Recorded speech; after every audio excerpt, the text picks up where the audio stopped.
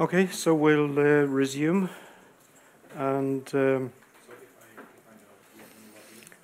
move a little more gradually, systematically to some of the representational choices which we've made over the past 10 years.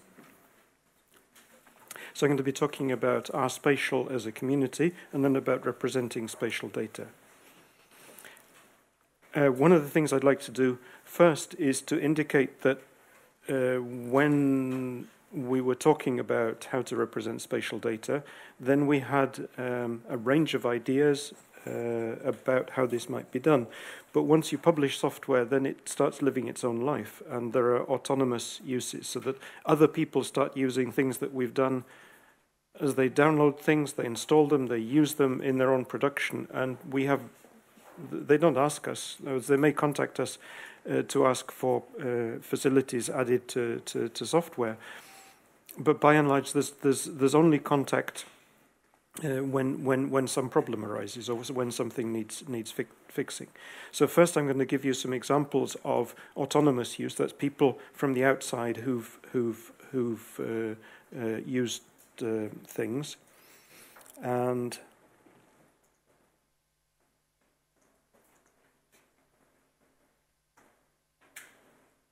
okay, it may ring, but if it rings, it means lunch has arrived. Then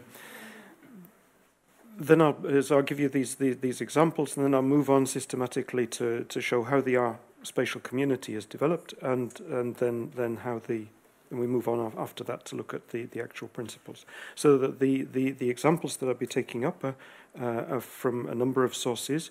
So I'll run through them briefly. In 2011, the Food and Agriculture Organization of the United Nations converted its statistical yearbook to automatic production using R and LaTeX, and then R Spatial was involved in the creation of the maps. If you look at the yearbook, you'll see that there are quite a lot of tables, so that they're made in R and formatted in LaTeX, and there are many graphics, among them maps, and the maps are made with the tools that we'll be using here, so that they're the standard R spatial tools. And they did intervene and ask us specifically to modify the ways in which legends could be constructed, because they had relatively many cases where there was no data. So they wanted a way to separate out the no data.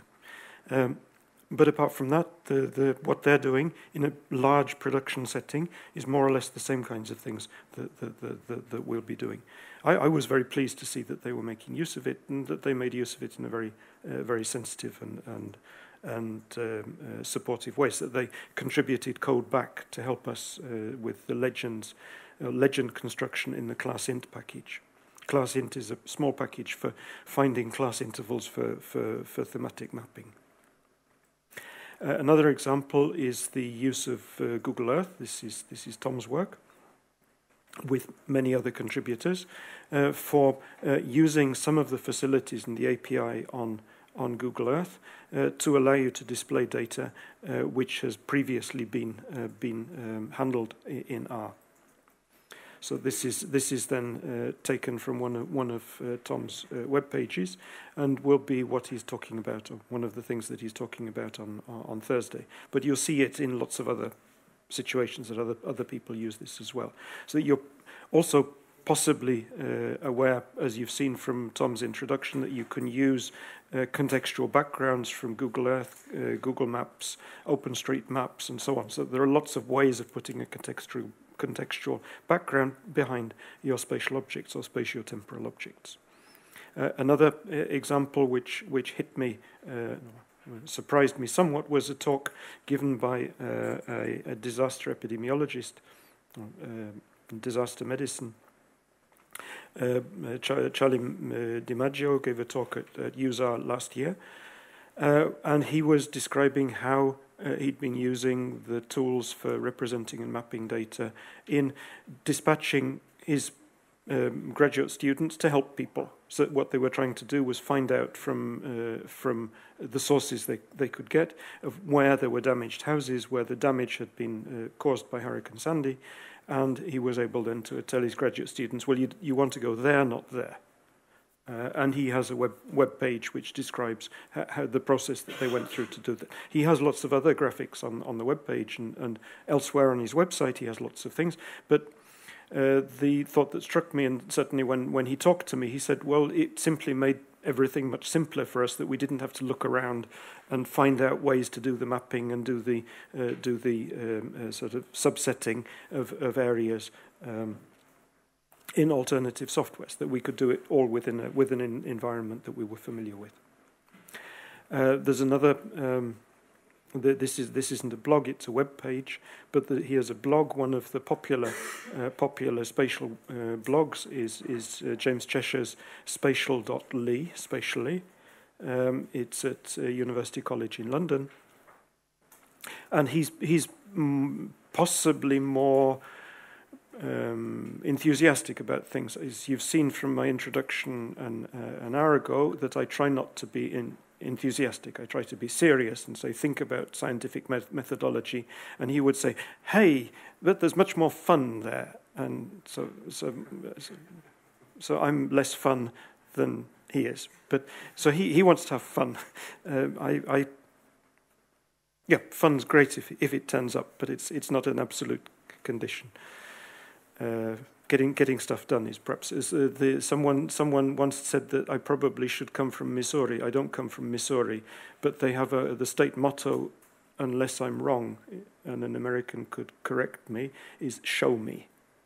Is that the state motto of Missouri? It's "show me." So I'm a show me guy, and James Cheshire is a fun guy.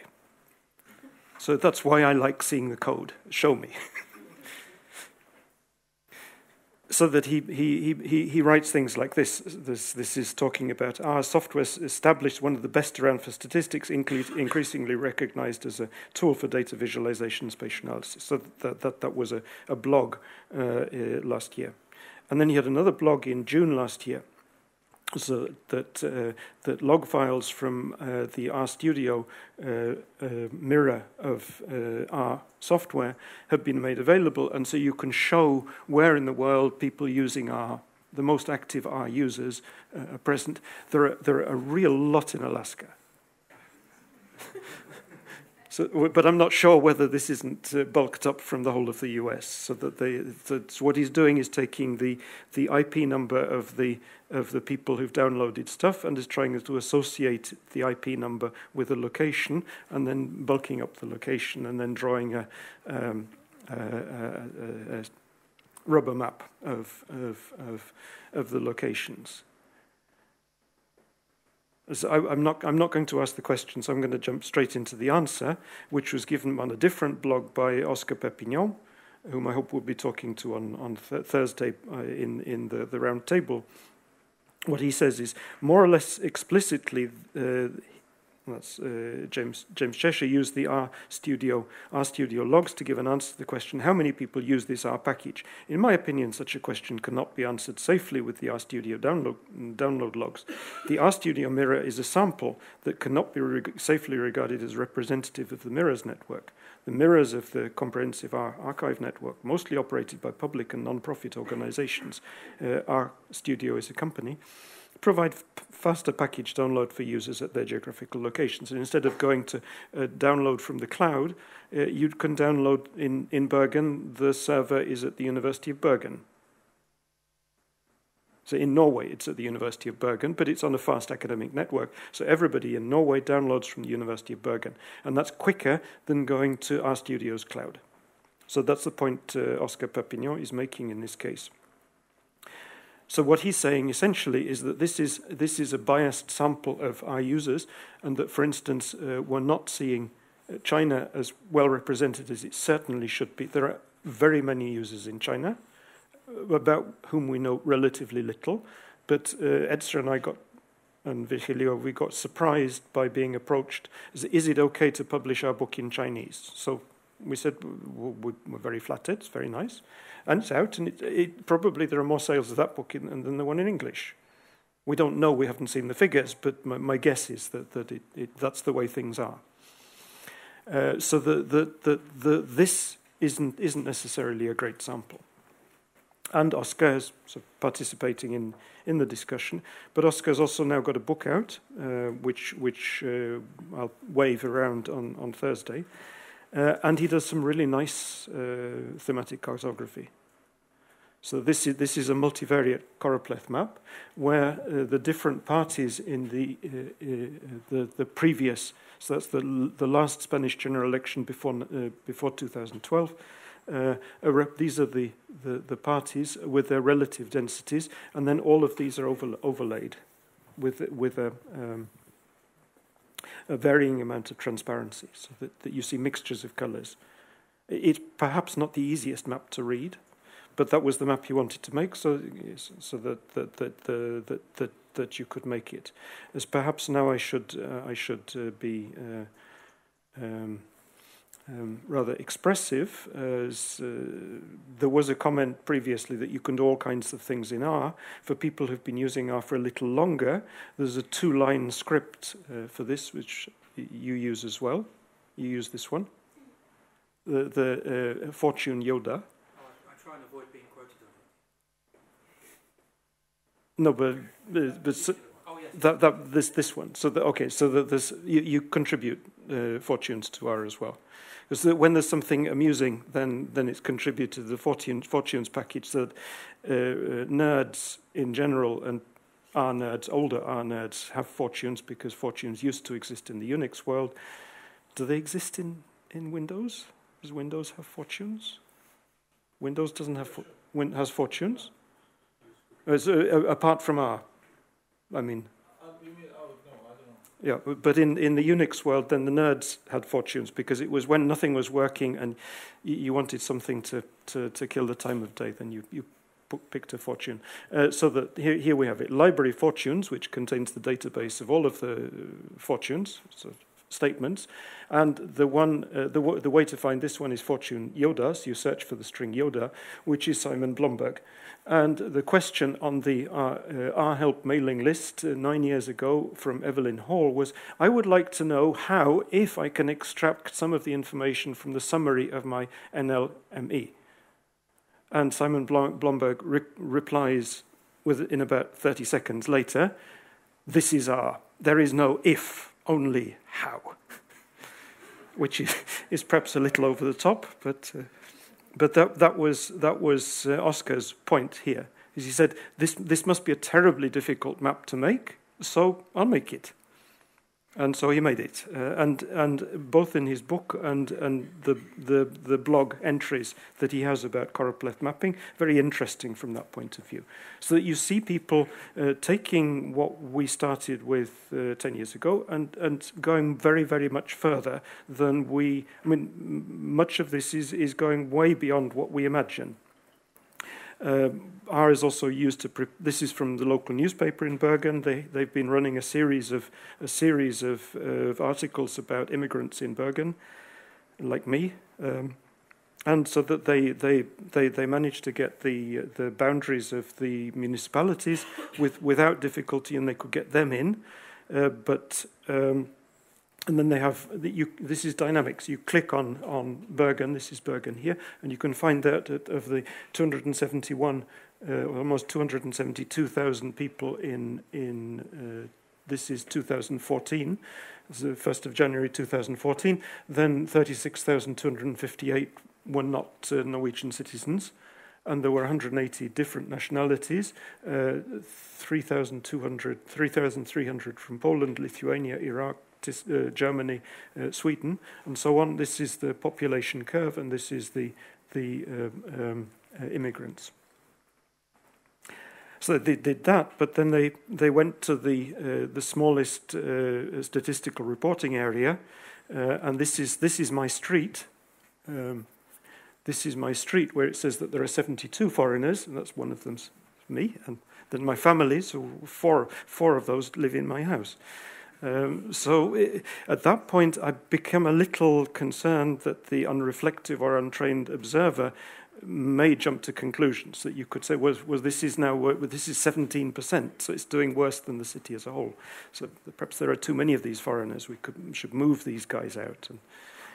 And also, the definition of a foreigner is interesting because in Bergen, although you may think Is there anybody here who was born in Bergen? There is nobody here who was born in Bergen. So even if we've lived here all of our working lives, we will not be accepted as being from Bergen. You have to be born not in your generation, not in your parents' generation, maybe in your grandparents' generation, best in your great-grandparents' generations. If you're pure Bergen for 4 generations and none of your mother, father, grandmothers, grandfathers are from anywhere else, you may be accepted as being a Bergen person. So they really should define, probably of the 427 inhabitants, they probably got 3 who are native, and everybody else is an immigrant. Really, I mean that's the way the city works. It's very proud of its identity. So, but the data can be, once you start sort of saying, okay, we have open data, we can go down to this low level, it's very easy to misrepresent. And especially if you're using it on a news site, then you can immediately see the commentary column under the news articles about this. Oh, there are so many foreigners living in my district. And it's not so easy to represent how to do things. So what about our spatial? We've seen how people have taken what we did and moved forward, so I'll now try and give you a view of where we started from. Some 16, 17 years ago, I was asked to teach a course on spatial analysis for master's students at the university, and so I started looking for software. And you could do some things with GIS, and you could do some things, but not spatial things, with the statistical software they had. But otherwise, it was difficult to put together a package which was going to work on the computers they had. So I started looking to see what was available in open source, and R had just emerged and was starting to be used at the university already then, and certainly by 10 years ago it was used quite widely. So the University of Bergen student labs all had R installed with about 100 packages, so that both in the science faculties, medical faculties, and elsewhere, then R was one of the things which was being used. So it made sense to try to find software within R for doing teaching a course in spatial analysis, in particular statistical analysis. So I was interested in having code for point patterns, which came from Lancaster, the Splanks. Was interested in having something geostatistical, which Albrecht Gebhard had worked on, and then also people at UCAR. And then 2003, GEOSTAT came in. So that's point pattern and geostatistical interpolation. And then other methods of analysis, disease mapping and so on, have accumulated as time has gone on, with contributions coming from lots of people, but including Virgilio Gomez Rubio's D-cluster package. I've written SPDEP, which is for more social science and social econometry, spatial econometrics applications. So who gave the very critical comment here in Santa Barbara? What were they about? At Santa Barbara in 2002. Okay, so the next step after working with Albrecht Gebhard was when Kurt Honig, who runs the comprehensive archive network, he said, well, what you've done with interfacing graphs is interesting, can you come and talk about it? So I came and talked about it at the meeting for all of the R people, so all of the R people in the world assembled in Vienna, and the room was less full than we are now. This was in March 2001. So then I explained why I thought interfacing graphs and R was a good idea, because you could do some of the statistical things in R, and then if you needed to do GIS things, you could move the R data out there, do them there, and then bring it back again. And they thought that was fun. And so I was encouraged to take things a little further, and was asked to go to a meeting about the use of spatial statistics in the social sciences in Santa Barbara in 2002, where nobody else who's here now was there, right? but people like Gilberto Camara and Konstantin Krivoruchko, and so people from different communities were there, and some of them were very critical. They said that if you're using open source software, all you know is that the people who are writing it are totally irresponsibly, because if they were responsible, they'd take money for it. Well, it wasn't actually. It was somebody else, and I'll be silent about who they were. Some of these people have changed their views as time has gone on. But there was, at that stage, there was very considerable resistance to the idea that a responsible organization can use open source software, because there's nobody to sue. Although if you read the EULA in proprietary software, you usually find that they say that any errors occurring because of the misuse of our software, the user's problem, not our problem, then the mentality was that open source is dangerous. And also that, well, who is reviewing your code? If you're not running in an organization where code review is within a very controlled environment, before it's published, then that must be dangerous. Whereas open source works on the release early, release often mechanism, which is that when something is not even ready for use by people in general, you release it, and then you allow interaction with the users to refine the product. So it's a different approach to doing things, but it was one with which some people were very, very, very uncomfortable. I think now they would be perhaps a little more comfortable, maybe not, it's difficult to tell.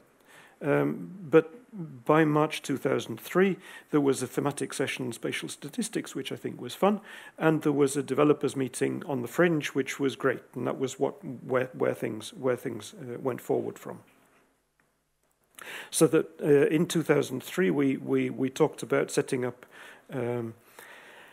and doing a number of things to establish a community which would allow us to build on information flowing back from other people. So one of the things that we did fairly early on was to start a task view, as that the comprehensive archive network has. This is one of the ways into the comprehensive archive network, and up here are the task views, and the task views then, when they began there were only 4 or 5 of them. Now there are quite a lot of them, and there's a spatial and a spatio-temporal task view. They're not comprehensive, and some of the things I put in there are put in at an airport and committed without thinking about them, but at least there's a list of some things there, and then Edsa is the moderator for the spatio-temporal. Yep. So that if you see things that you need more information about spatio-temporal, it's Edsa. If it's the spatial one, it's me. But that's a sort of a hub for information. It's very, very dense, so that we're not trying to teach anybody anything, but from here you can link to the packages which might be used for other information which might be useful. Then we have the mailing list. Membership last month of over 3,100. The postings have increased, and most of the time we've used this diagram, the postings just sort of go up and up exponentially. In fact, they topped in 2012, 2013, and the tendency is now downwards. There are 2 reasons for this. One which is possible is that people are posting on Stack Overflow, but we haven't been able to separate out, I haven't separated out the spatial bit. There's a paper published at the beginning of the year on R lists and in general and Stack Overflow, and there was a suggestion that people are discussing things somewhere else rather than on the R lists. And the R help list, by comparison, the R help list has seen a much stronger fall. So that compared with the baseline for our communities, we're still doing okay. Partly because I don't know of any of the package developers. I'm sort of looking around. Do you read Stack Overflow? Once in a while. But not regularly. Whereas our SIGGEO is regular, and it's the same for you, Edsa? Yeah, And I just don't have time to read Stack Overflow. I'm sorry, it would be nice, but Barry would like us to do Stack Overflow. I don't have time to read RCGEO. But you do anyway. Yeah, but if you look at the rankings of people who've posted or answered questions, then I mean, particularly with Robert here, at a time I was getting really worried for my star position as number one, because I sometimes wonder which time zone you're in, because you seem to be replying before people ask the question. You're already replying. So. As I'm sure if you've read RCGEO, then you'll have noticed that particularly Robert, if he gets a question, then he gets his teeth into it. And this is the community. And 10 years ago, we thought what we need are people who are engaged and committed. And it's happened. It's happened really, really well. So we're very happy about that.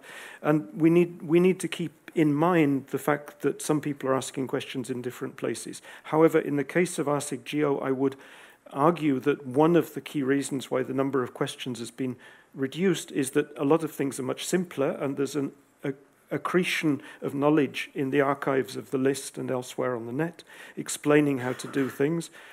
And our book has now been out for 5 years. So that quite often on Our Help, you'll see people, as I replied to a question about mapping on Our Help a little while ago, but I just said, well, there are resources available, look at the task view, and David Vincemius, who's probably the lead replier to all questions, said that this guy's reply was very unsatisfactory, that's mine, he's far too modest, he should have said, the only place to go is to buy their book.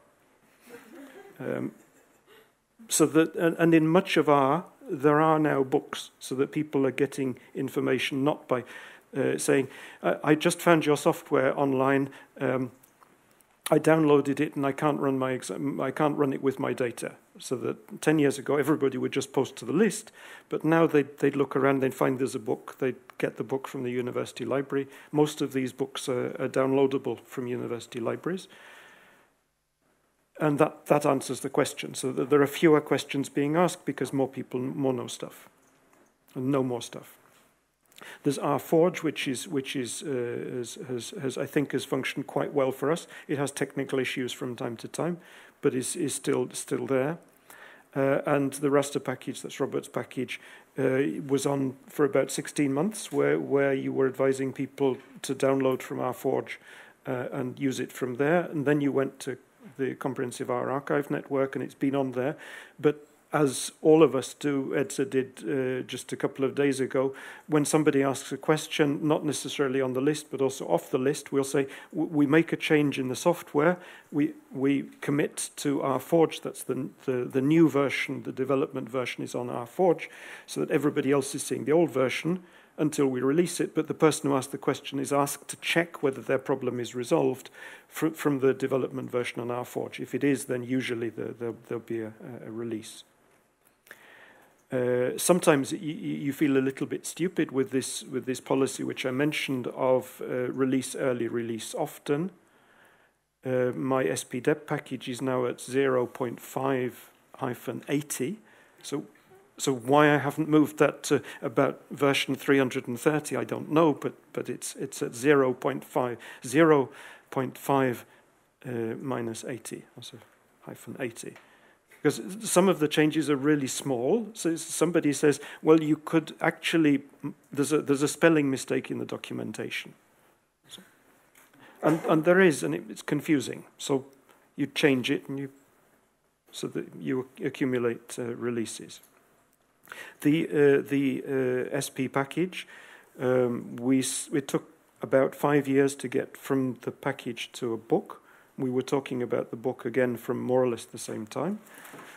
And when we published the book, the first edition, this was what the dependency tree looked like, where most of the packages depending on SP, that is using the structures introduced in SP, were packages which we ourselves were responsible for. Those are the ones which are in grey rather than being in white. And the white ones were ones where other people had done things. But now the release procedure for SP involves running checks on between 100 and 150 packages. because if we change something and it breaks something in another package on which many other packages depend, then the CRAN administrators, the Comprehensive R Archive Network administrators, were making their life difficult. There are very few of them, and they don't have much of a life anyway, so that it's not up to us to make it more difficult, so that we try to run a test on all of the packages which depend on SP backwards. And as you can see, this is getting very complicated. The level of use of the package. So it means we have to be much more careful than we used to be to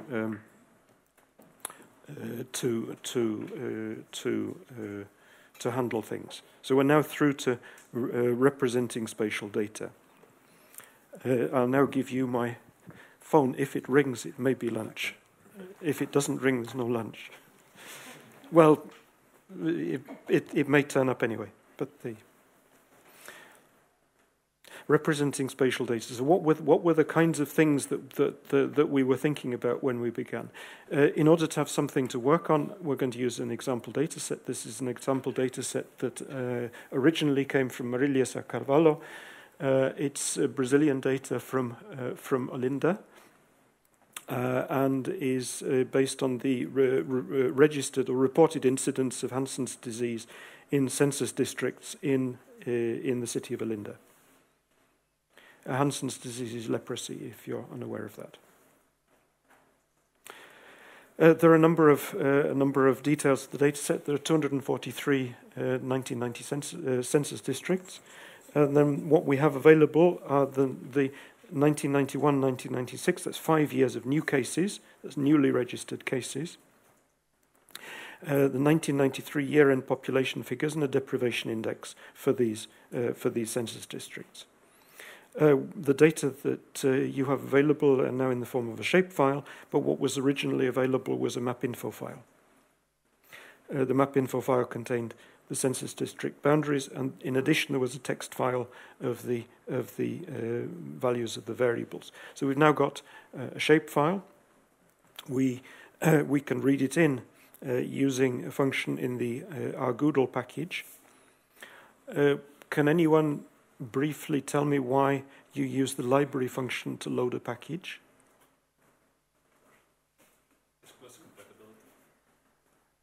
Yes, yeah, but that's the yeah, yes. So the idea that you have in your head is that you have a library which keeps many things, many packages, and so you go to the library and get a package. So what you're loading is a package, but you get it from the library. But the reason for the name was that S+ used it. So that's the formal answer, but the picture is that you're still in a 20th century library where they don't only have electronic things, they have physical things, the packages, so you're getting a package and you're loading it into a...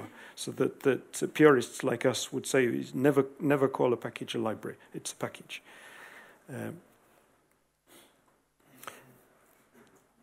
The one we've loaded here is rgoodle. You may find my pronunciation of some of these names different from the one which you prefer. That's fine. Choose the one you want. When I'm calling it CRAN rather than CRAN, it's because it's the Comprehensive R Archive Network to differentiate it from other comprehensive archive networks. There are many, or some.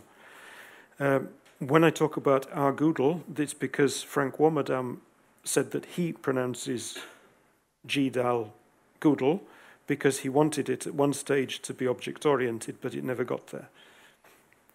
So he calls it Goodle. So since he's the author, he calls it Goodle, so I call it Goodle. So rgoodle is rgoodle. But you can choose whatever name you want, but that's why I'm using this particular dialect. The function we're using here to read it in with is read OGR. So we're reading it from a data source, and this is the name of the layer in the data source. And these are all things that we come back to. But what have we done here in terms of mapping, and what was the understanding? And I'll go through this again at least twice. Not how to do it, but why.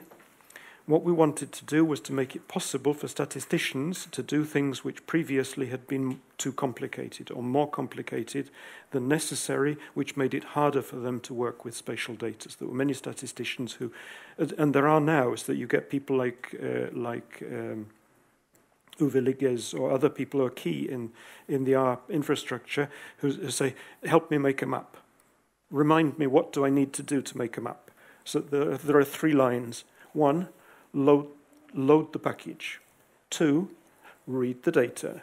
3, SP-plot of the spatial object and the name of the column. Here we've chosen different colors, but you don't have to do that. So you can get from spatial data which someone has given you and you say, well, what on earth is this? It's 3 lines. Load the package, read it in, plot it. That's what we were going for, something which should make it simple for statisticians to do what statisticians like doing, which is not playing with spatial data. That's one of the things we were trying to do, but that was quite important, so that understanding that they needed to be able to handle things which were very similar, in ways which were very similar to the ones which they're familiar with. So here we have the boundaries of the census districts. This is the Atlantic along here. And the way in which the data are stored in R, but not only in R, in many statistical systems is as rectangular tables. Columns are the variables, the rows are the observations, and these data frames are the ones which we'll also be using. In R, you access the columns of the data frames with the dollar operator, and that will be something which will be coming up in this evening for those of you or this afternoon for those of you who are not familiar. But we can look at the spatial polygons data frame that we've just read in as though it was a data frame. So we'd then have a data frame with these are the variables, these are the values of the variables. It's behaving in a completely standard way. When we began 10 years ago, contributed packages dealing with spatial data handled or had different representations for the data. This made it a little difficult to exchange data. You had to know more in order to move things between packages. So we considered it necessary or helpful to develop shared classes. It would be possible to develop the shared classes in different ways. These were the ways that we chose to do it. And there are major spatial statistics packages which do not use these representations, in particular SPATStat. But there are others as well, and that's fine. So we provide bridges to go backwards and forwards from their representations to our representations.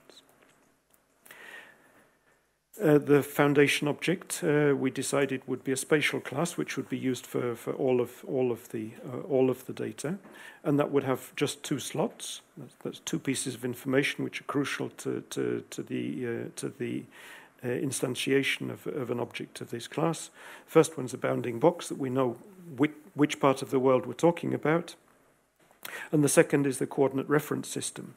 So we need to define a coordinate reference system because, in general, we assume that these classes are used with spatial data, and it's much more difficult, for instance, to use them with medical imaging data. So it's not obvious that you would want to use them for medical imaging or for space applications, also cosmic applications. This coordinate reference system can be set to unknown, but it has to be given. Coordinate reference systems are crucial. This time last was on Wednesday, I was talking to a group who were all from geoinformatics, and so I didn't need to talk about coordinate reference systems. Here, probably everybody knows that coordinate reference systems are there in some way or other, but what they are and why is more of a question. That's certainly something I'd advise you to read up on. Not least if you're using data which is coming from different sources, because quite often the data coming from different sources is in a different coordinate reference system, and you need to have control of this to get on top of it. One of the reasons why this has become slightly more organized is because of the European Petroleum Survey Group. They started work when oil was found in the North Sea, sort of southwest from us about 200 kilometers. So they found oil, and that's about halfway between Scotland and Norway, and between the Netherlands and England, and between Denmark and England and Scotland. And finding out where the middle of the sea is quite difficult. If you have a national boundary on land, you have these stakes, which are usually painted in lines and with the symbols of the countries on each side. But if you try and put something like that in the sea, it doesn't work. So that they couldn't decide which parts of which oil fields were whose. So they decided that the European Petroleum Survey Group decided to collect each of the countries' representations of the coordinate reference systems so that you could see which one is likely to overlap with which other one. And we use their list, and many other people use their list of coordinate reference systems because it's very conservative. If they don't actually know, then they don't say. So that they say the minimum of what there is that's known about this. In general, we know much more about coordinate reference systems now than we did 30 years ago. 30 years ago is the key date. It's 1984. It's before 1984. We remembered it because of the book 1984. After 1984, we remember it because that was the introduction of the World Geodetic System. With satellite observations, it was possible to measure what the Earth really looks like. So if you have satellites, you can do the trigonometry and find out exactly what it looks like. And you can design an ellipsoid, which is most like the shape of the Earth.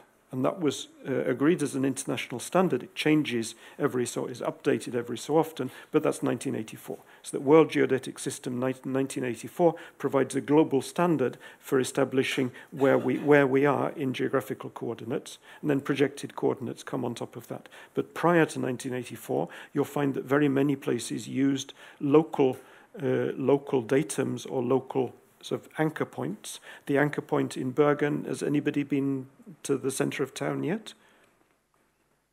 Some of you have been through the centre of town. Yeah, not many. But when you get there, there's a cathedral, and if you go up on any of the sides of the valley, you can always see the spire at the top of the cathedral, so that Bergen's local coordinate reference system was based on the cathedral spire, because you could see it from everywhere. Okay, so that a lot of older maps are made with coordinate reference systems which are different from the ones we use today. So that all of the GPS systems, all kinds, their native way of looking at things is WGS 1984. So using the EPGS, the EPSG list is important. It's part of the Proj4 library. And we use the Proj4 library representation, or the Proj4 representation of the coordinate reference systems. This sounds very dry. None of you are surveyors, and there's nobody who's a surveyor here. Okay, but finding out how it works is quite important. When you have some historical data, other data which is newly acquired, it may be in different representations. That's the coordinate reference systems may be different, and it helps to know how to move one into another, as we'll see in a moment. The basic spatial data object is a point, 2 or 3 dimensions, and so we collect these into spatial points objects. That's a matrix of coordinates. And we can associate the rows of a matrix of coordinates with the rows of a data frame to provide a spatial points data frame object. So that what we do in schematic terms is to take our spatial object, which contains a bounding box and a coordinate reference system, we add in a matrix of coordinates, we have a spatial points object, and then we associate a data frame with the same number of rows as there are coordinates, and possibly using a key to link the coordinates to the correct row in the data frame. Now, this is the picture which we use to describe this. This is the Roman deity Janus, or you may pronounce Janus in different ways. In English, it's Janus, who had 2 faces. This is different from the Slavic image of a deity which has 4 faces, so that would be more of a problem. But here we're showing only 2 faces. 2 faces because the objects provide an easy method of access for people who know about statistics but don't care about spatial data, because everything looks like a data frame. And from the other side, people who know about spatial data and maybe don't know too much about statistics, everything looks like a shapefile, it looks like a geotiff, so that it looks familiar and behaves in a familiar way for different groups of scientists who may have different views or understandings of the way in which data is configured. So that what we wanted to do was to reduce the barrier between people doing spatial and people doing statistics, so that they could do spatial statistics together. So it would be easier to do spatial statistics together. The spatial lines and spatial polygons objects follow through in more or less the same way as the points.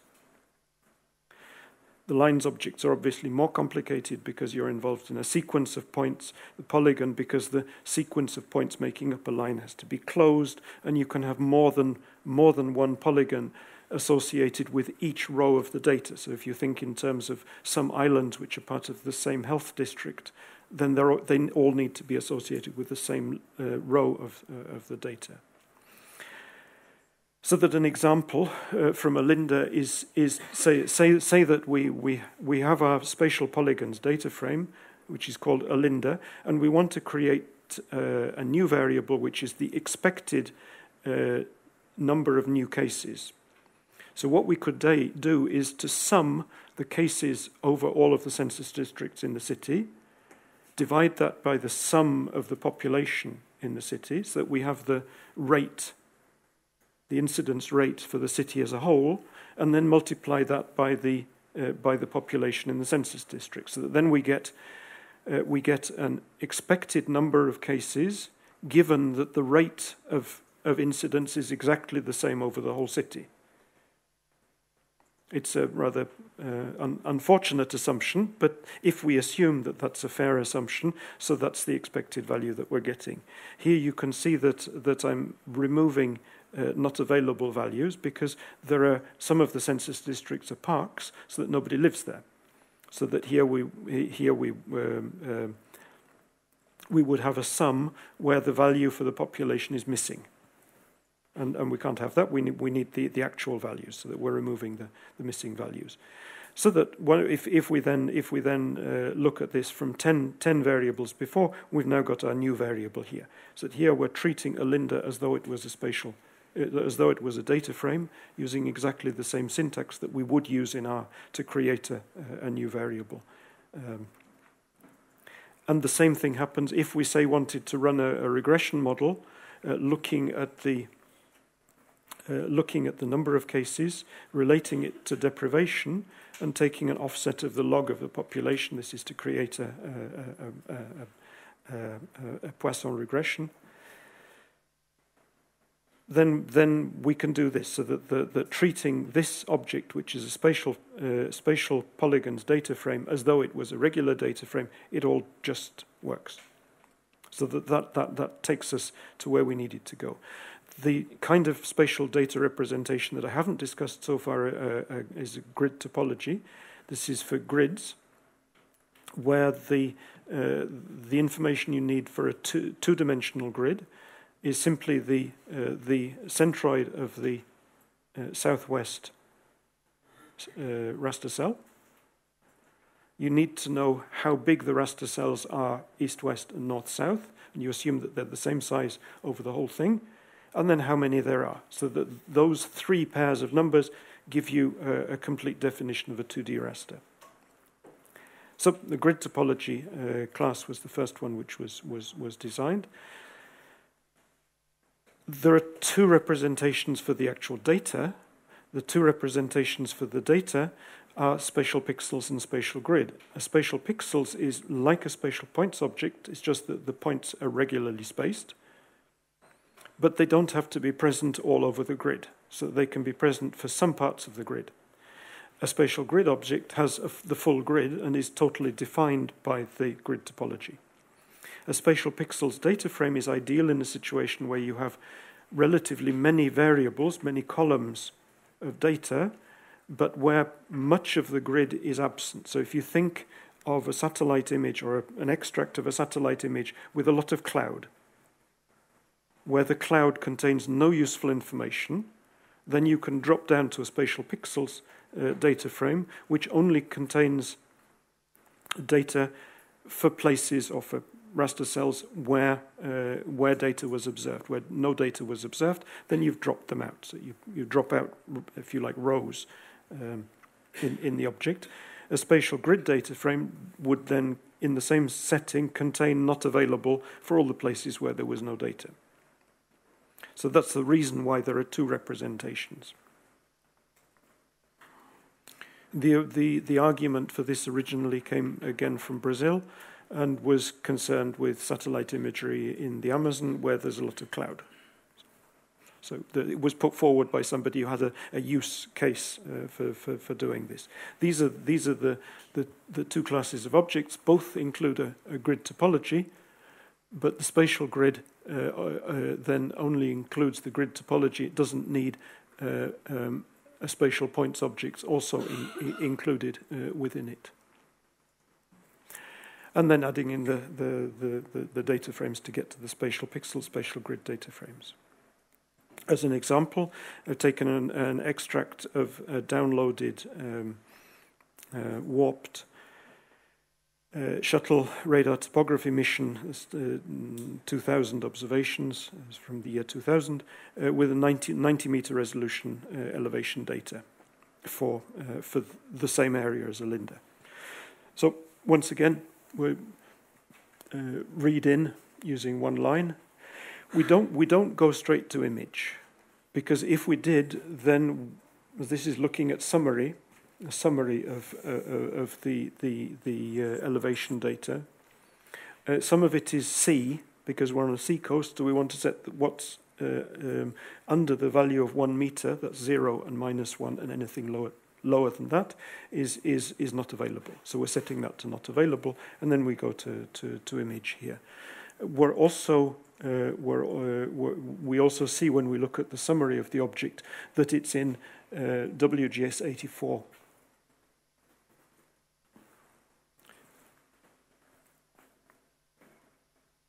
That's the picture for the area. Probably it's a bit exaggerated to have the white snowy mountain tops when it's only 80 meters high, but perhaps I should have moderated but otherwise it would just have been green. So but okay, so the coordinate reference system's now got 10 minutes left to talk about coordinate reference systems. How would one try to work out what the coordinate reference system is for Olinda, for data from probably the boundaries came from mid-80s. What maps were being used in Brazil then? And after doing a certain amount, again, of archaeology, it appeared that probably they would be using the Corrego Alegre datum, and that probably this is the one that we need. So what I'm doing here is reading the EPSG database. It's distributed with the rGoodle package, or in Windows and OS X it's distributed with it. On other operating systems, it's provided with Proj4. So read it into a database, into a data frame, and then search in the data frame in the note column for something which looked familiar. But where did I find this?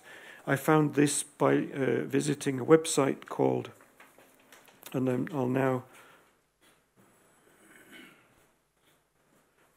do this and do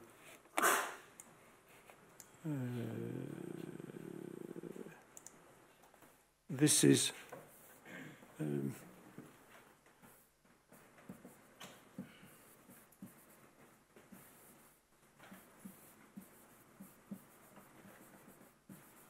so you search for grids and datums, and you come up with Cliff Mounier's selection of contributions to PE and RS. It's a journal, but they're online accessible. You don't have to subscribe to get access to them. They're not organized very well, because the ones up to 2010 are on one web page, then there's 2011 and 12 on a different web page, and more recent ones are on a different web page again. But there you can search by the name of the country, and you find his, so usually 2-3 pages description of all of the standards which have been used that he's managed to document. And in 2009 he had, this is a monthly column, so there are a lot of these things. In 2009 he had one for Brazil. And for Brazil, then he describes that it's very likely that Córrego Alegre is there. You've checked? Yeah. Yep.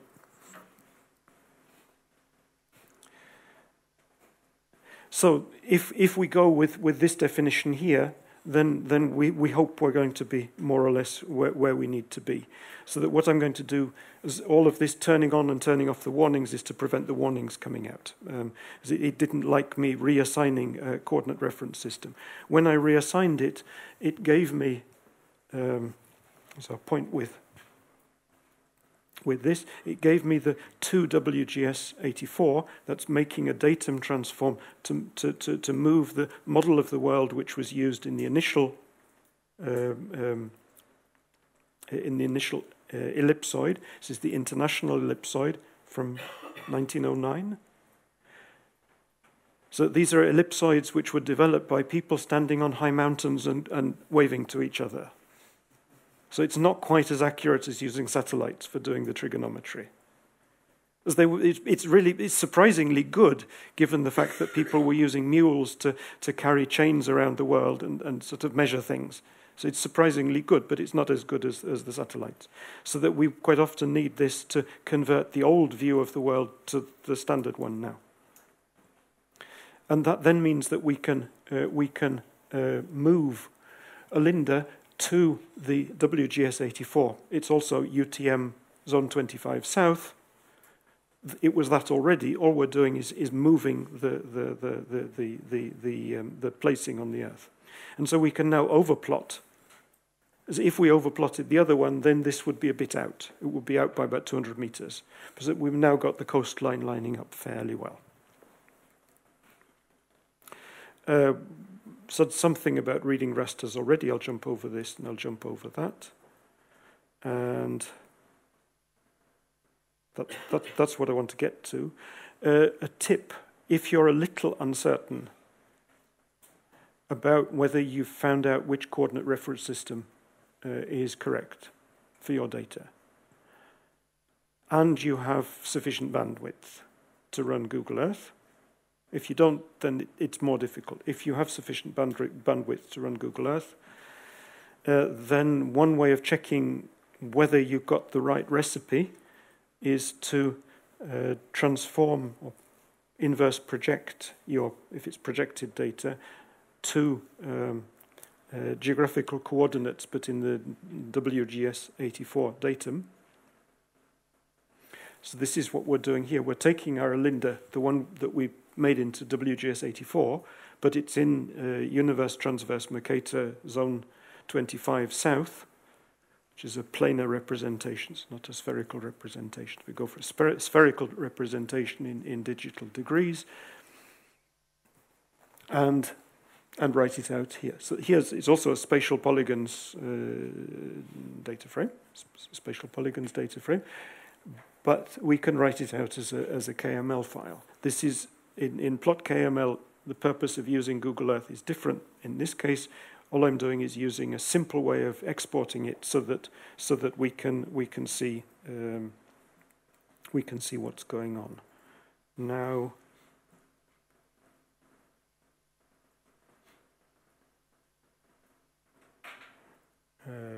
the name of the file was Olinda. It's this one.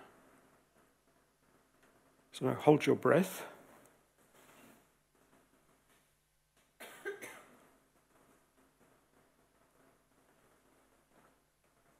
And there you can see that probably Córrego Alegre was about right. We don't know exactly, because the boundaries of the census districts along the coast, they were very general, so that the line of the coast doesn't curve very much. But it looks as though it's a reasonable fit. Seems to have shifted north, right? that's one of the concerns that I have. That some of the things, sometimes the roads change at the right places, others they don't. But we don't know enough about the origin of the original data. And about the Google Earth imaging. No, so there are possible uncertainties, but at least we can ask the question. And if you don't try and put it out on Google Earth, then you just say, well, we believe. But with putting it on Google Earth, then you have a way of checking to see whether the recipe that you're using is appropriate. So that when you're trying to learn about coordinate reference systems, and you say this is hard, this is difficult, and I'm not sure whether it's right. At least we know here that we can probably find the name tag from Google Earth up there.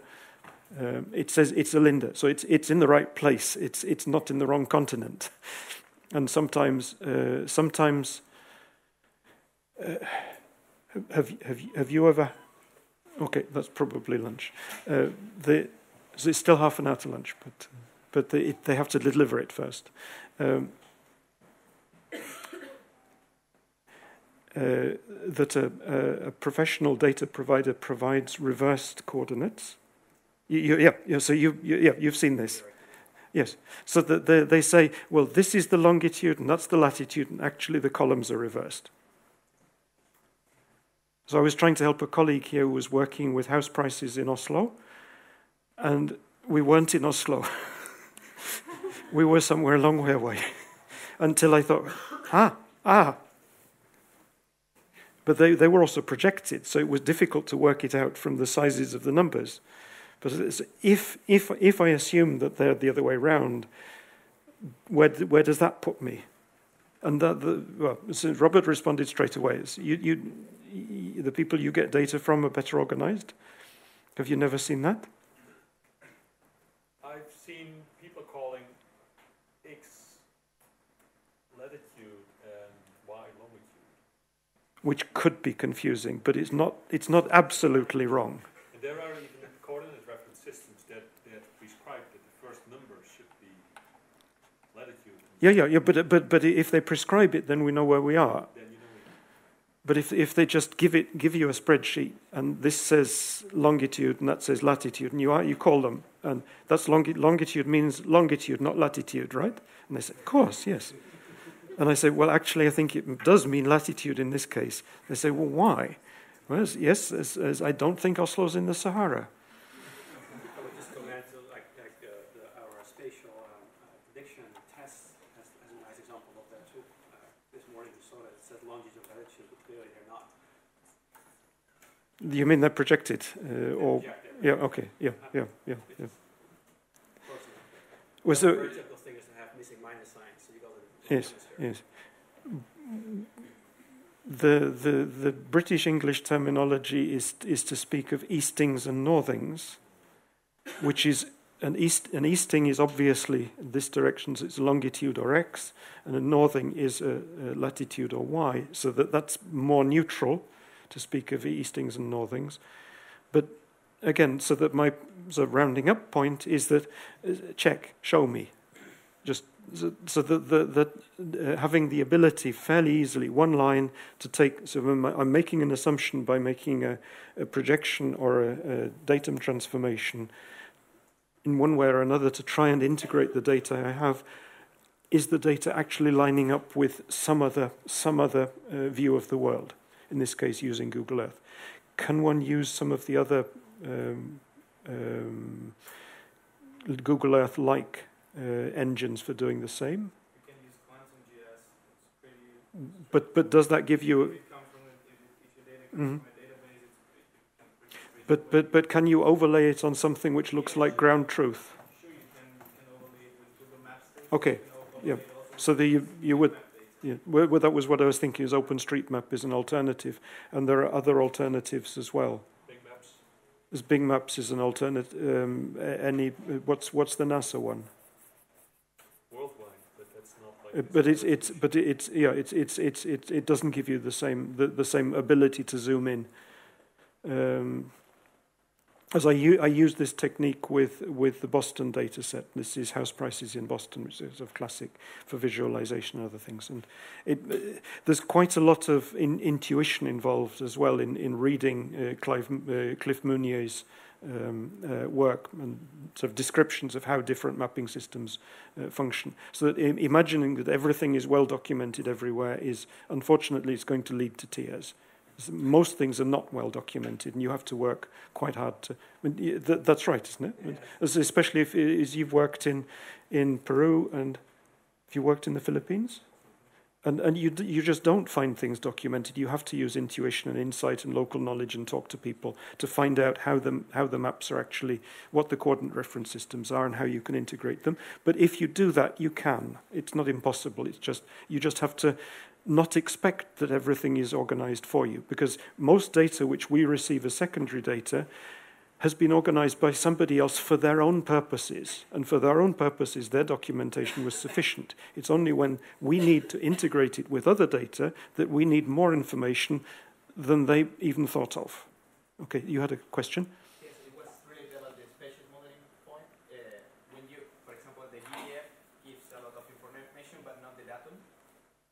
And what are we supposed to do in that case? Because we cannot use, for example, a city which you can contrast with your polygon. We just have a point. Well, you already know that there is some degree of uncertainty, but how much? Maybe you should adjust the uncertainty to the error generated by the datums. Maybe, I don't know. What could we do about that? Well, actually, I will show some of that this afternoon. Where you refer to GBIF data. Did you say that? Mm-hmm. Where I show some of that, but I think generally it's really up to you. And like these boundaries here, I think for most intents and purposes, they're perfect. Unless you had some very high resolution data for that same area where you wanted to match it even better. And I think the same goes there. So yeah, but I would say generally that your datum uncertainty for these large distributions, is up to maybe 2 kilometers at most. That's very little given all the other uncertainties. So I'm not too worried about this specific case generally. And Tom, would the same answer apply to the soil data, the global soil data? There's the uncertainty about the position. Yeah. Well, But that's in blocks, so it's in. Yeah. So it's important. Yeah, when you do further analysis, you can take into account that there's a spatial uncertainty. Yeah. So of course, the points which are more spatially certain and should be more important for your modeling, and the points that are less certain, you kind of get less weight. But you try to address this in filtering the data through, but the consciousness that the uncertainty is there and just get to enjoy it is so you have to be able to move away from the assumption that other people have fixed things, because quite often it turns out that they haven't. It's almost a new type of geodata project. Mm-hmm. We have a big project where it's a requirement that we produce uncertainty for every pixel. So it's a data product basically, and you can validate the quality of uncertainty. And some people laugh a bit because then they tell, okay, we are now evaluating the error of the error, so it's uncertainty of uncertainty or something. And but it is a serious thing. I mean, you can estimate, like when you do a confidence limits, you can estimate it with the real data if the confidence limits are correct. So it's never error of the error, yeah. Which would be the dimension or the magnitude of the uncertainty due to use a wrong datum? Can be huge. Well, It could be hundreds of kilometers, for No, example? the wrong datum will put you out by at the most, depending on where you are in the world. Far north, Spitsbergen, you could be out by a couple of kilometers. Further south, you may be out by hundreds of meters. So it's not drastic, but it makes a difference if you're trying to overlay the maps of smaller areas. That it can make a difference. But I think the key thing is the consciousness that one needs to report forward, so that someone reading what you're doing or reading the small print or somewhere in a script you've got a comment, we weren't really sure about the datum. So that it's recorded somewhere, that the uncertainty doesn't get lost. As actually my key definition of I'm a geographer. Key definition of geographers is that geographers like variability. So that geographers like uncertainty. If you don't like uncertainty, you're not a geographer. So geographers like they like differences. So for me, it's nice finding out that things are different and maybe working out how to fix it, but recording it. And that's something I think that it's useful to take through, even though most supervisors won't like it. Most supervisors value certainty above uncertainty. Now, I'm going to do something completely different now, because if I tell you about research which is going on in Bergen in lots of institutions, then I give you a very biased picture, so I'll ask somebody else to do it. So Gerard is going to tell you about work which is going on spatial data in Bergen, and I jumped him on this so that he didn't get much of a chance to say no. So that one goes behind this one. Okay. Okay. And that's that. And it's running at the moment, and streaming is also running.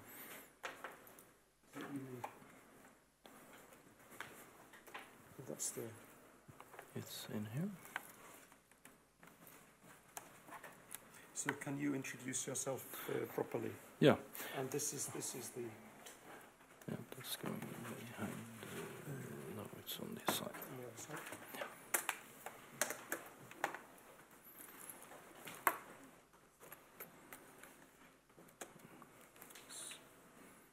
Okay, it's.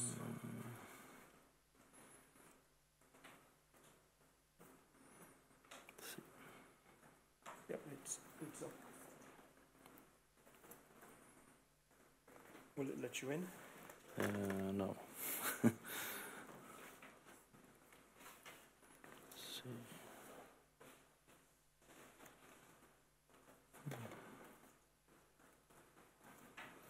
It may be the internet connection. If it doesn't want to work without it. Then. Here we are. Okay, you Yeah. okay? Okay. Thank you, Roger. My name is Geir Odd Johansen, and I'm a researcher at the Institute of Marine Research here in Bergen. And I would like to thank for the opportunity to follow this summer school. That's the first thing. And also thank for the opportunity to represent the institute which I come from. And I would also try to say something about the work on spatial data or other institutions. The reason I'm doing this is that we are always interested in cooperating and supervising students here in Bergen, both at the university and at the IMR. And the main subject I will talk about is marine data, because Bergen is sort of a blue city when it comes to education and research. A lot of the research going on has to do with marine environment, either the living parts or the physical parts. So the institute which I come from is doing research and advice to the government. So we're a governmental institute. It started in 1900 with a small building, and you can go out to the aquarium if you're going there, and then you can see a bit larger building now, which is the main office. So we started with the staff of 20 back then, and now there are about 750 employees at the institute, and we have several. We are located in several places in Norway. So yeah, these are the numbers. We have administrative staff, of course, And we have a lot of technical technicians doing sampling at sea and also helping with the analysis, doing a lot of biological testing. So, and as you see, we also have students. So if anyone are interested in marine problems, then just take contact and we can see if we can arrange something for you. We supervise master students and PhDs, but it has to be in cooperation with the university because we are not allowed to issue grades. So here are our locations. We are located all over Norway, different places. As I said, the main office is in Bergen. So you are all used to read maps, so it should be quite self-explanatory. But as you see, it's all along the coast. So we have several research vessels which we go out at the sea to collect data.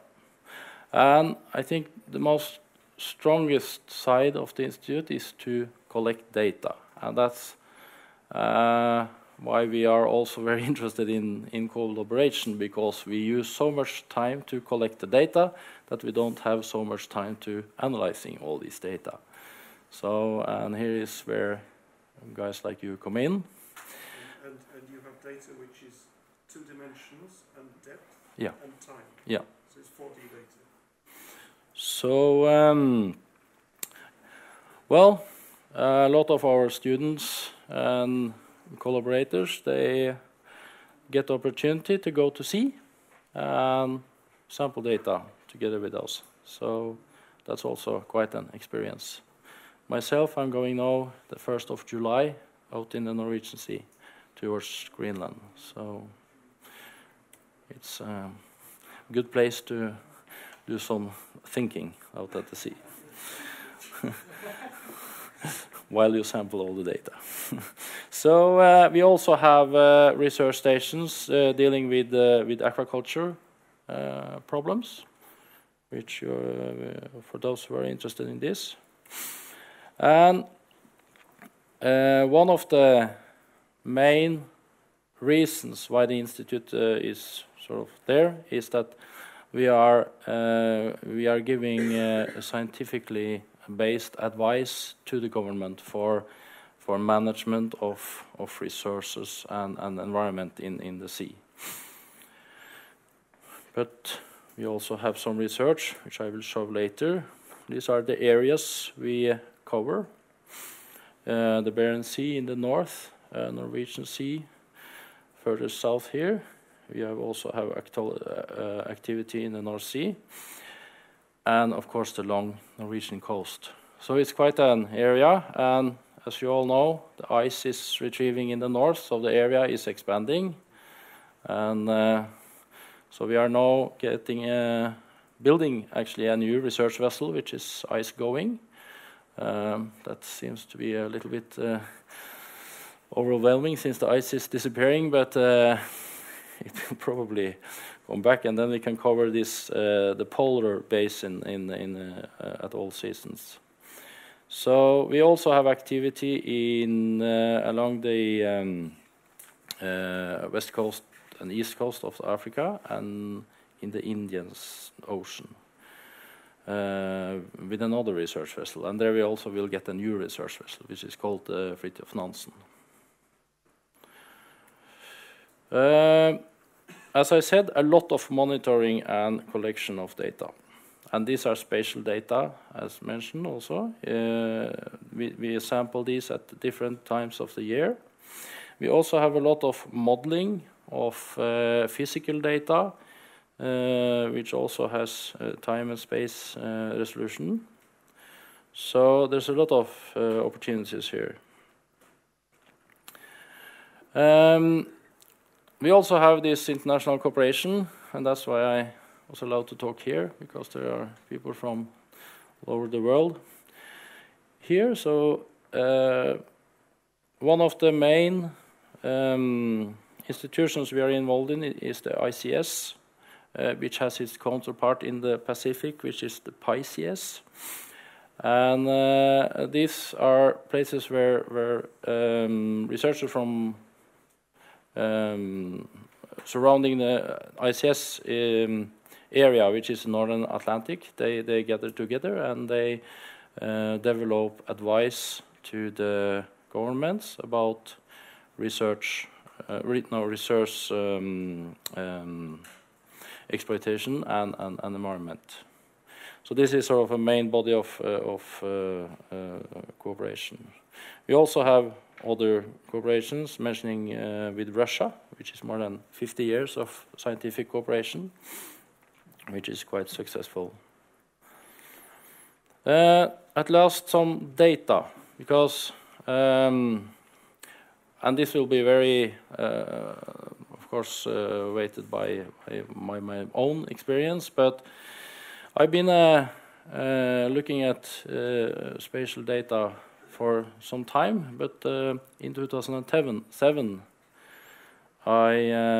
we started up a climate project and gathering data from different kinds to look at climate effects on, in the first place, fish and in the Barents Sea, but also in the Norwegian Sea after some time. But then I suddenly get caught up being a research group leader, and then the science part ended for me for 4 years. So now I'm sort of spit out in the other end and ready to take up the research again. So that's why I'm here, other things. So some examples. We have a large bottom mapping program, which are mapping the sea bottom at in Norwegian waters. And this you can find a website. They have video recordings of different organisms, and also they have a lot of GIS functionality and ways to map their findings. So they are quite heavily into the visualization of spatial data. Myself, I'm a fisheries ecologist, so I'm preoccupied with the ecosystems. And we have some large programs for ecosystem monitoring. We have ecosystem surveys which are going with vessels out in the sea, and then you sample different parts of the ecosystem, like the physics, zooplankton, fish, seabirds, mammals, etc. So some results from this. Here you see the spatially resolved data. It covers the whole Barents Sea. It's a quite large area and quite unique data, actually, worldwide. So there's a lot of opportunities to do integrated analysis here on this data. Roger was attending a ICS workshop a week or two ago, yeah, where we discussed spatial indicators for doing integrated ecosystem assessment. So what we can do is to look at the spatial overlap between predator-prey, for instance. That's an example of how the data are used at IMR. Also, we have diet data from the Barents Sea and from the Norwegian Sea. These are also spatially resolved. It's not shown very well here, but we are also doing more specific spatial research on the diet data, both from the Norwegian Sea and the Barents Sea. Also, we work on biodiversity, and these are an example. It's not very well visible, maybe, but this is a species atlas from the Barents Sea, which are based on our survey data. So this is also an example on how we present the spatial data at IMR. So a little bit of my own, all the stuff I did before I was a research leader. And this is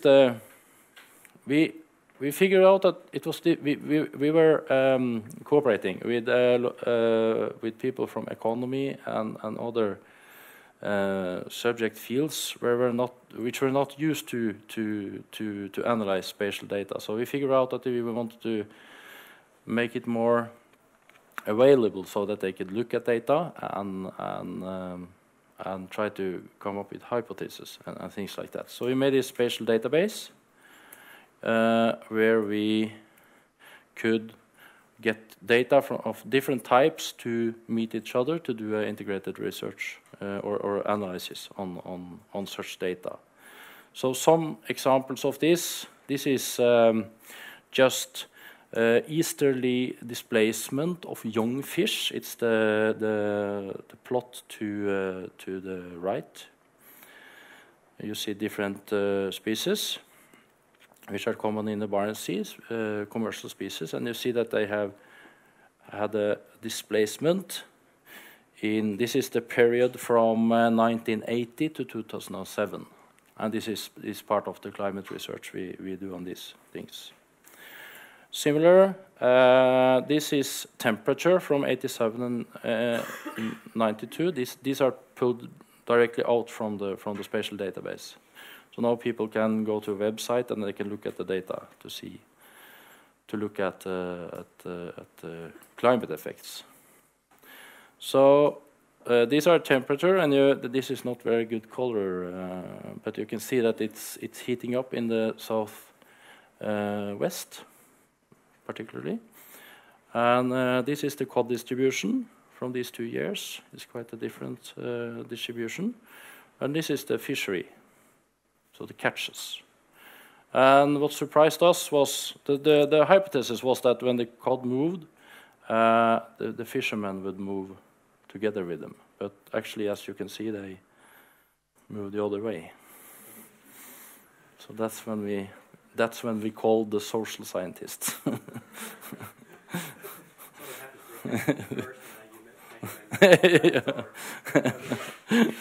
No, the fishery and the survey are sort of different data. So, but the fishermen, they earn money, want to earn money, so they do their own thing.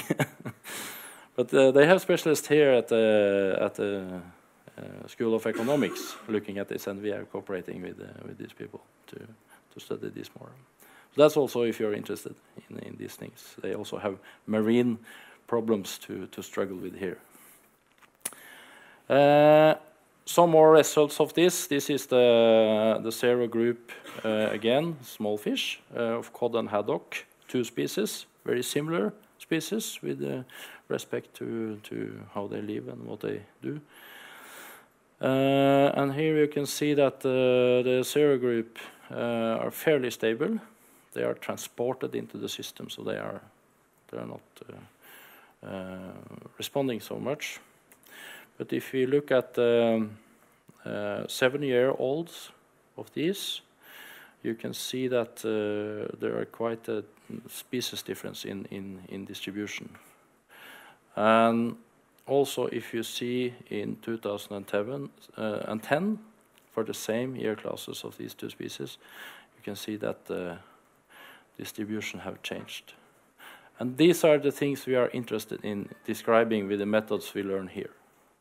How to quantify this in a good way, and how to try to find out why they are where they are, coupling in other kinds of data.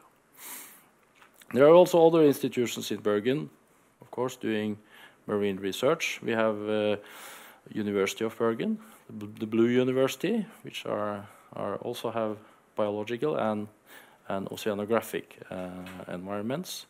And you have Christian Michelsen Institute, and also the Bergen Center for Climate Research, which are mainly focusing on the physical and also oceanographical things. So if you're interested in spending some years in Bergen, you can contact me or maybe Roger, and we can discuss how it can be done. So thank you.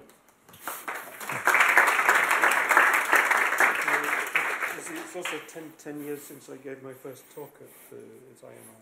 I think it was about 10 years ago I was asked to give a talk about using R and things.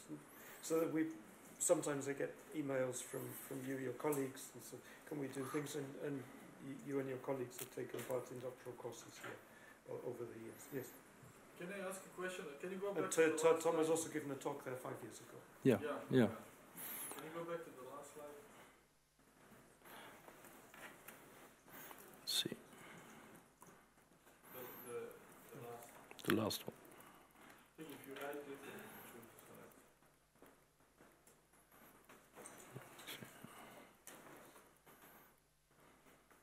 Oh yeah, this one. No, yeah.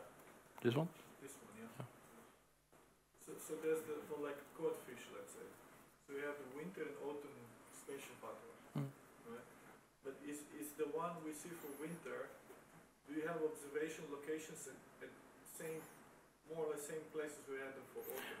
Because this one looks like you observe like the whole sea of interest, and here it looks like that you just observe it with some boundary. Yeah, it's. What I'm asking is it like, so if I look a bit north or the northeastern corner, is it really zeros there, or you just don't have any observations? No, it's a coverage problem as well. Okay.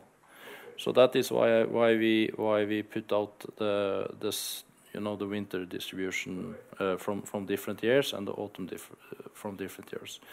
But you can also see in the southwestern part here that there seems to be a shift in the. So I worked with the biodiversity people, and I discovered that they spend very little time on thinking about the sampling, sampling designs, and they just go and they say, oh yeah, we observed a species here. I said, so how can I do some analysis of that? But so here, it's point data. At the course 2 weeks ago, we were also discussing the effect of differential Russian sensitivities with regard to the sinking of the Kursk and releasing data. So it's not just the sampling patterns, some data may be being withheld when there are international collaborations, and this also applies in other parts of the world. Yeah. So that the data coverage where you're crossing a marine border can vary. And you saw this with radiographic measurements in Europe, that they were calibrated differently between different places, so that when you're matching together data sets coming from different places, you can get things which are actually just artifacts of data collection. So it's not just how the sampling was organized, but it's also how the different sampling organizations collaborate. Another thing we looked at was the training of the people taking samples, because we started to train people in fish taxonomy, and the year we started the training, you can see that the biodiversity in the areas we are studying, they go up. And that's not and it's sort of steadily increasing also afterwards, but it has nothing to do with climate research, or you can't, at least you can attribute it to the training of people. Indirect effect of climate change on the knowledge of fish taxonomy. Yeah, actually. So you need to know the data and also the sampling and the coverage and everything. Are there any other questions, points to take up? You'll be here all week, so that you'll be happy to talk to people. Please do. Yeah. We have other people from academic and other research institutions here as participants, so find them, so I've asked, well, what's going on in Bergen and what kind of things are there here? I just want to say, when I was here and gave a seminar 5 years ago, there was no support for space-time. There was I tried doing some KML, but it was really slow and painful. Now it's all solved, so we have the space-time, and you can do analysis of space-time patterns, and you can do space-time regression, and so there's full support for it. Well, Well, It's never full. So I will reveal on Wednesday that this is not the case, So but if you, we often disagree. but it's moving forward. it's moving forward. Yeah. So this is when we sat 5 years ago with Tom, and we sort of all scratching our heads. What do we do with this stuff? And there is progress. Yeah. I had to like organize the space-time myself, but now there's a package for that, and so it's Okay. it's really forward. So if there are no other immediate points, then it's lunchtime. In Norway, lunch is usually bread with something. That's the way it is. We're not, as far as I know, we're not doing bread with ground cheese.